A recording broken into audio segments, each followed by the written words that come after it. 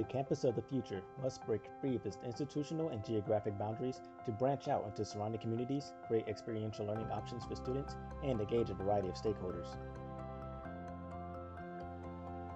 The future is inclusive. The future is not limited by four walls. The future is mobile. It's time to mobilize education. Mobile learning labs will create common ground for more fluid, cross-discipline idea exchange while engaging with the local community.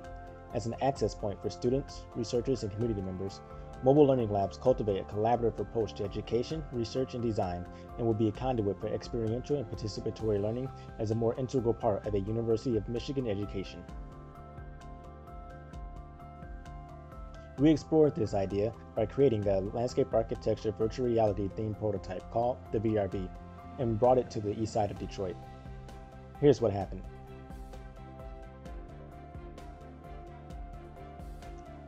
Spatial design disciplines like landscape architecture, as well as related fields such as social work and public health, can use mobile labs to empower communities by facilitating the co-creation of knowledge, be that in design and planning of open spaces or the location of vegetative buffers to improve air quality.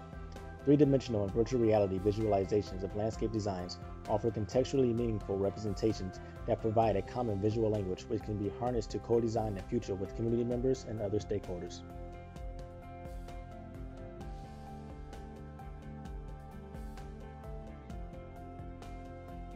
Mobile learning labs can rejuvenate the university's social, political, and cultural role in society and reframe the notion of the university as an ivory tower, disconnected from society.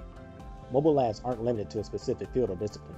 They can be used by any discipline seeking more direct engagement with communities.